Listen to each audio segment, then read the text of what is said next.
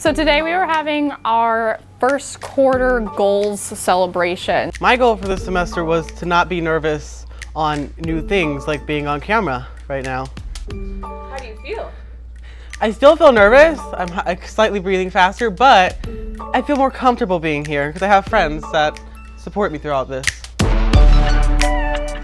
All of my students came up with a personal goal for themselves. So my goal for this quarter was to be respectful. To not be stressed.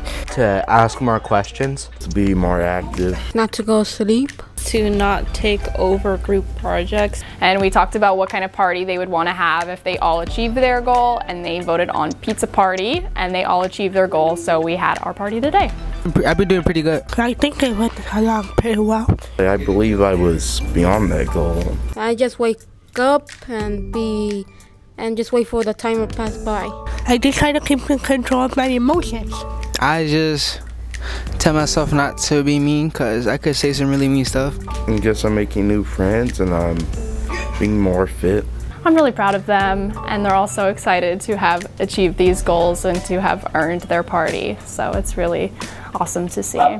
My goal was to achieve my pride into others that I believe in, that includes my friends, and I just wanted to bring it all back before things change. We created our second quarter goals on Monday, and seeing them come up with these goals easily and to have seen how they've grown their ideas of coming up with their own goals is really exciting. So I'm excited to see how they achieve their goals this quarter. I'm very proud of them, for my classmates, for reaching their goals. Very proud.